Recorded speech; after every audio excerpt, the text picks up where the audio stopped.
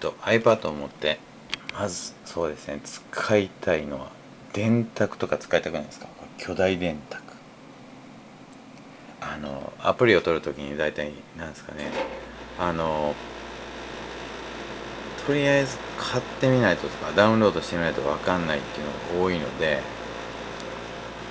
特におすすめなので、これはもう他の電卓使わずともこれで使っちゃってください。見た感じこんな感じです。でかいです。とりあえずでかいです。指で言うとこんな感じです。すごいです。いきますよ。